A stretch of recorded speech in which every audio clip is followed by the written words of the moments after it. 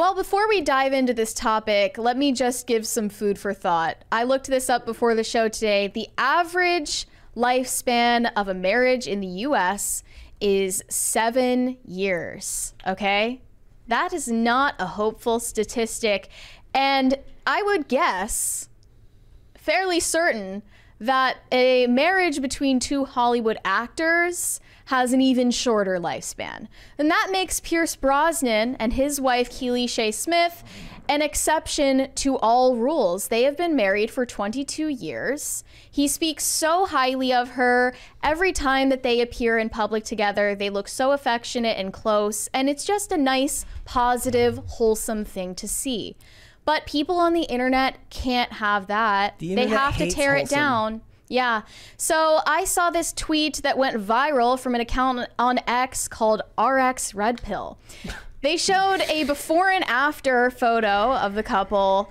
You can see that Pierce Brosnan doesn't have the grays in these photos, so these are quite old photos. So it shows that he looked the same relatively in each photo, but his wife gained some weight. And their caption says, "Your daily reminder to avoid marriage." Because we have to find a positive example of marriage and tear it down and defile it, because we hate everything wholesome and we hate love.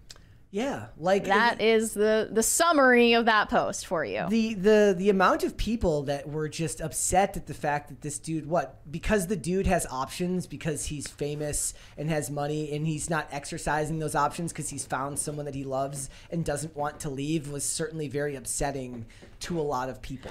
Well, what that sounds like is, I wish I was Pierce Brosnan. I wish I had options. Yep. So I'm going to LARP in my head that I am Pierce Brosnan and divorce my wife. That is like his relationship is the goal. Like the idea, like she's put on a little bit of weight. Yeah, you know, fine, fair enough. But like, it's not like she has ballooned into an immovable object. You know, she's not housebound. So it's like, obviously they have a great relationship between the two of them, because they're not in the tabloids getting arrested for spousal abuse. Mm-hmm. You know, like there's no stories of secret mistresses or she's banging the pool boy or whatever. Like, for all the evidence that your average person looking from the outside has, is they have like the ideal relationship, the relationship that everybody hopes they have when they get into a real relationship.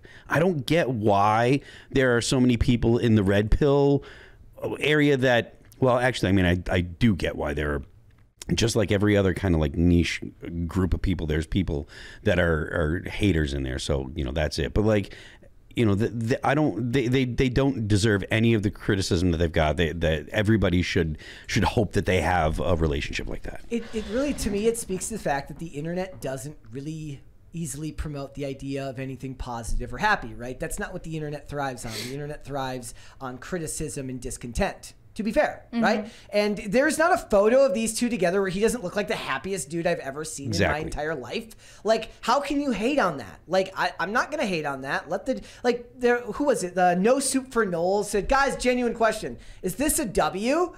And people are like, is that a question? To him, it's a W. It doesn't really matter whether you think it is or not. Well, they said two things can be true at once. It's good for wives to stay in shape, true. And secondly, you're an idiot if you think this guy isn't happy. Yeah. And just because you or I might put that higher on the preference, right? That the woman that you're with stays in shape. Yes, for certain people, that's going to be a higher priority or preference. It's clearly not for him, and that doesn't bother him. You're not going to be as attractive as you were in your 20s. It doesn't matter who you are. This woman was born in 1963, so what would that make her? She's 60 years old right now? Yeah. Roughly, yeah. Okay, she's not going to look as hot as she did in her 20s or 30s. That's just the facts of life. Are we all going to divorce each other once we get old and ugly? Well, I mean, because that's not going to lead anyone to happiness. But to be honest with you, like I said, like, she's put on weight, but she doesn't look like she's not... Like, she was pretty to start with, and I think I've talked about like the difference between young and pretty on the like with you guys before. Like, there are young women, like, you can be young and think you're pretty, but you're just young. And then when you hit 40, oh, look, you were never pretty, you were just young. She was pretty. And so she is still, like, she is not an ugly woman. She's just a little heavier than most people would consider an ideal weight. But at the same time, like, there are a lot of dudes that like thicker women, you know? I mean, again, this is another thing that I've been complaining about. I complain about big sloppy butts, you know? So... Well, even just a couple of weeks ago, Pierce Brosnan did an interview with Fox News that I read talking about his marriage, and this might shed some light on, you know, why he hasn't traded her in for a new model. He said, "We love each other a lot, and we've been down the road. We've seen many, many hardships, as families do, as we all do. Watching someone grow up with you and grow old with you is a spiritual journey. To watch each other change, whatever it may be, the hair, the waist, it's the love in the heart." See, that's just so wholesome. I always knew James Bond was wholesome deep down. And he also said, "In the past, I truly loved her for her person, not only for her beauty, and now I'm loving her even more that she is my children's mother. I'm very proud of her, and I always seek to be worthy of her love." Again, how can you hate on that? How can you have anything negative to say on that? Yeah. I remember watching it because you can hate on everything. That's all your deal is. I did remember seeing an episode of some show where this guy kills his, like this cop show where this guy kills his wife because she lost the weight because he liked her the size that she was. He killed her over Wait, that, what? huh? Well, no, because then she started getting attention from men and it made him really, really jealous. And so you know, he liked her the way she was when nobody else wanted let's not take it to that extreme where we're gonna kill her if she loses weight. We just got a $20 one. Says Brosnan has the right idea. He doesn't have to worry about anyone without a forklift swooping in to snatch up his lady. But beware, guys. Ladies pulling the pin on the old fat grenade after vows exchanged isn't a myth. Well, you know, I'm not choosing to take such a negative take on this. Well, look, obviously no one should be overweight, and you should work, no matter how old you are, to be healthy. And yeah, like, being overweight is bad. Yes. We all agree on that. Yes. I don't know why this guy's marriage has gotten in the red pill crosshairs, though, like him particularly. It's because of his fame. And first of all, also because he played James Bond, and James Bond was a man who has sex with a lot of beautiful women, so maybe it fits the... Okay, he's not James Bond. He's a real person. But he's also a famous actor. Who the idea is that this is not a dude who would be trapped in a relationship if he didn't want to be, right? But that's how they would say it. It's not what I'm saying. That this is not a dude who's trapped. If he wanted to divorce her and have a younger model that was better looking or thinner, whatever they think, he could have it if he wanted to. And I think for a lot of them, they have a hard time comprehending why someone with options would stay in a situation that they themselves don't see as ideal, even if the person they're judging does see it as ideal. I saw a similar post talking about Declan Rice, a footballer. He's a multimillionaire, athletic, 6'1", elite footballer, and yet he settles for a fat white girl. I don't understand this world anymore. And someone replied saying, don't want to argue with this. She was there before the fame. You don't drop that. And the original poster said, she's a good stepping stone, but there are new mountains to be climbed when you become a premium football player. You can't be bringing a girl like that to an award night with 10 out of 10 Latinas. Specifically 10 out of 10 like, Latinas. Yeah. You're just trying to sound like a douche. Yeah. Right? I think that this is a LARP because they wish that they were the footballer. They wish they were the famous rich actor, and they're not. Yeah. They're not the guy with limitless options. They're not Leonardo DiCaprio. Yeah. They're LARPing that they are and thinking, I would be making different decisions if I were him. Yeah. But you're not him. He's like, I would have the 10 out of 10 Latinas every time if I could, but since I can't, he should do it in, I can live vicariously through him by doing that.